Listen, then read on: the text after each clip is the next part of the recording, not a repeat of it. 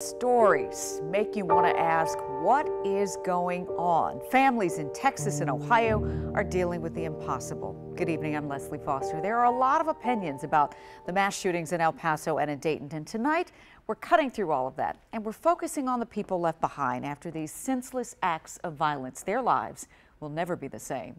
People in our community want those families to know they're not alone. Tonight, they stood outside the NRA headquarters in Fairfax County to share a powerful message. Mike Valerio starts us off with that story. Among a multitude of messages, their voice is clear. Enough is enough. Enough is enough. Say, I've had it. I've had it. I'm done. I'm done. They are faces of defiance, but some are afraid. Ariel is in 9th grade, fearful of growing up Latino in America. As me, I feel scared. I feel scared. Vote them out. Vote them out. Outside the NRA, even clergy called for a new direction. I will tell you, the time for thoughts and prayers have come to an end.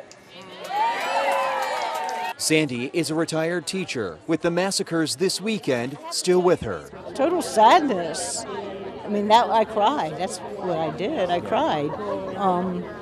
I can't even imagine if it was my child or my mother or somebody, close to me. Enough is enough. Not one more. Enough is enough. Not one more. But all seem to know in their hearts there will be more. Jessica tells us that's no reason to stay silent.